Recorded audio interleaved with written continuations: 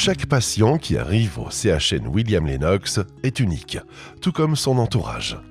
Le trajet du patient commence dès son arrivée à l'hôpital avec la rencontre de chaque professionnel impliqué dans sa réadaptation.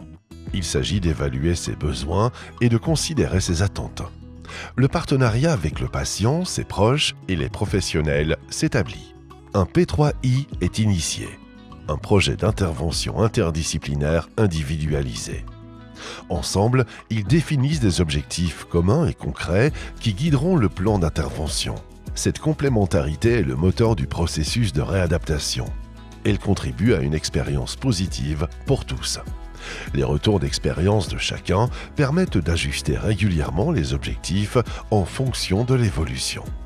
Tout au long du trajet de réadaptation, le patient, son entourage et l'équipe collaborent jusqu'à définir les recommandations pour la sortie, assurant une transition fluide pour la suite de son parcours.